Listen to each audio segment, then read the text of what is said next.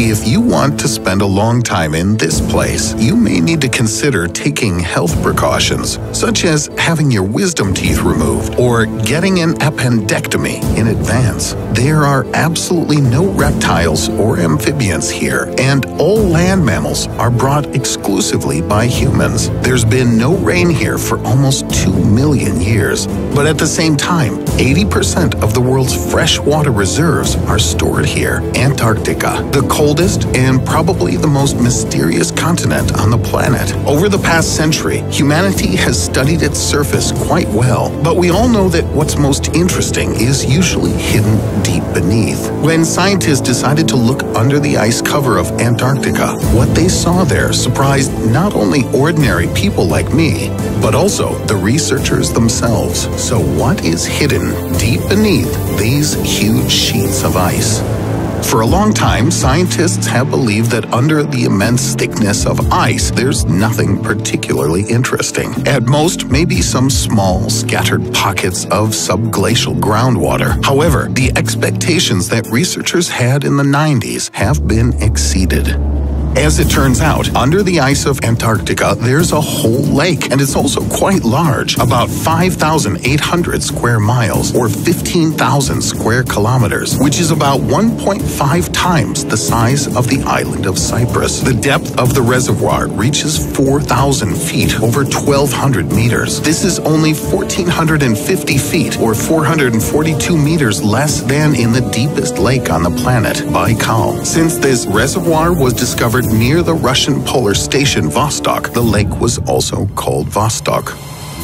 This giant pond is hidden under a huge layer of ice with a thickness of 11,886 feet, or 3,623 meters. For this reason, the researchers did not expect to find even the smallest signs of life in such harsh conditions. After all, the temperature near the lake reaches minus 128.2 degrees Fahrenheit. That's minus 89 Celsius. The ice pressure exceeds the pressure of the icy crust of the moons of Jupiter, and sunlight never breaks through to the surface of the lake. In addition, the concentration of nitrogen and oxygen is 50 times higher than in ordinary freshwater lakes.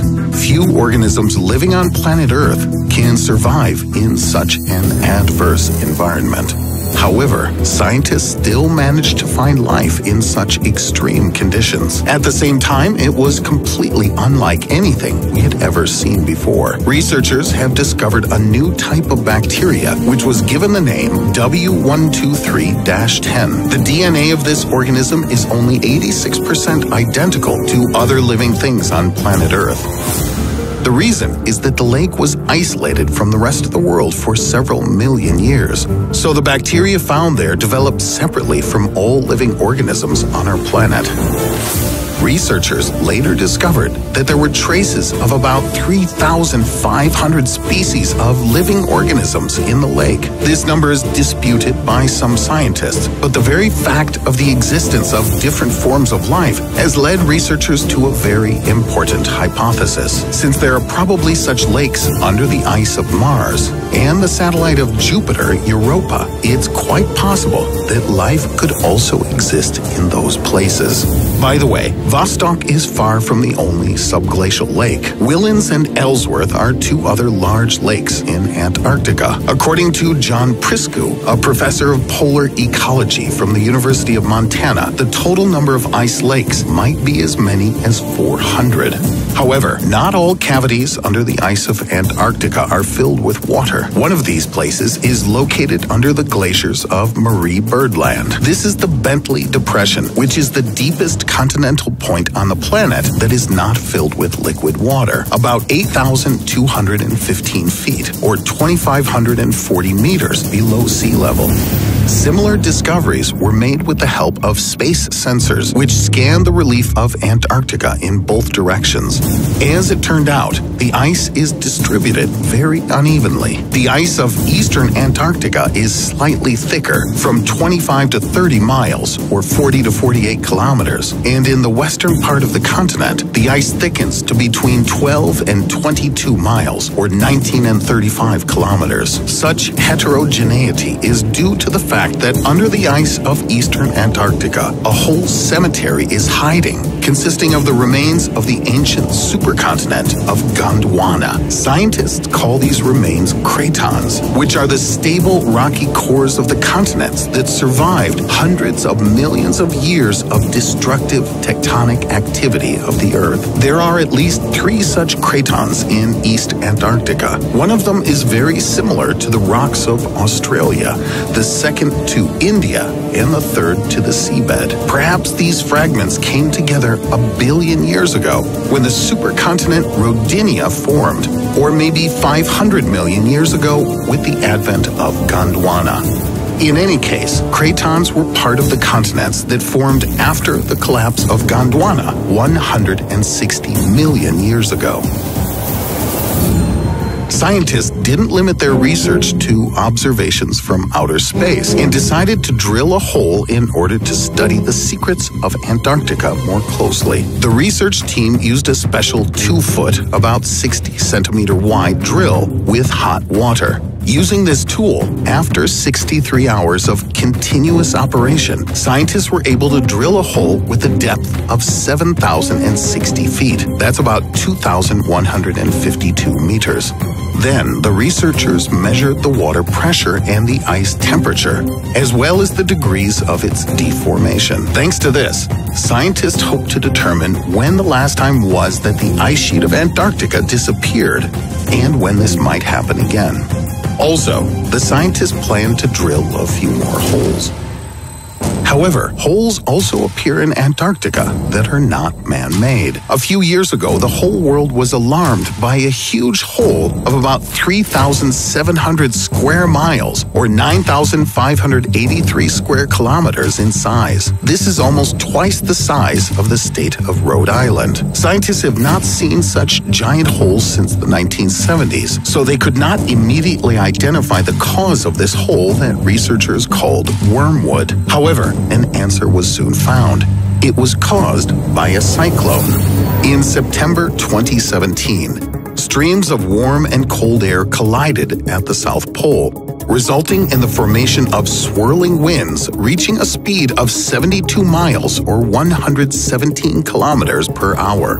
Such powerful turbulence created huge waves of up to 52 feet or 16 meters high, which in turn pushed out large chunks of ice and thereby formed a huge hole. In addition, strong winds brought warm water to the cold Lazarev Sea, in which there are ice massifs. As a result, the ice began to melt, which also contributed to the emergence of a hole. Soon, it will grow to 37,000 square miles. That's about 95,829 square kilometers, and will then be about the size of Ireland. Torgay Martin, a meteorologist and climate modeler at the Helmholtz Center for Ocean Research in Kiel, Germany, believes that the number of cyclones that trigger these holes will only increase in the future. At the same time, given climate change, refreezing of holes will be much slower, so the ice melt in Antarctica will accelerate. However, Diana Francis, a specialist in atmospheric climate, believes that we shouldn't be afraid of this. On the contrary, the formation of such holes promotes better circulation between the ocean and the atmosphere, and for Antarctic animals such as penguins or seals, this opens up new food sources. But at the same time, Francis does not deny that the large size of holes affects the circulation of the ocean, and therefore could lead to global climate change. So scientists will continue to observe from space to try to be able to control the state of this ice continent. One of these observations occurred in 2019, and it seems to have inspired some hope.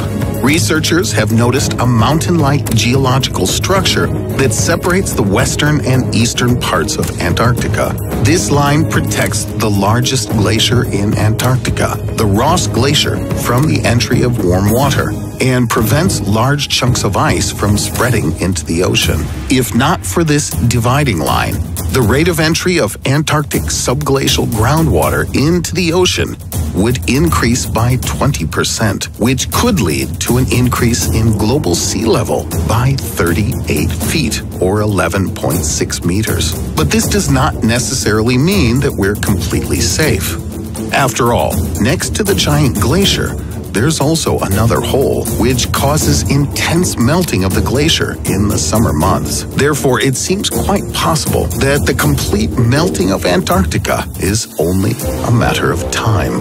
Despite the fact that Antarctica is so far from most of us, our future completely depends on this continent. This is 80% of the world's freshwater reserves, and if they go into the ocean, even cities that are the farthest from Antarctica will sink underwater. If you want a future video on this subject, let me know in the comments.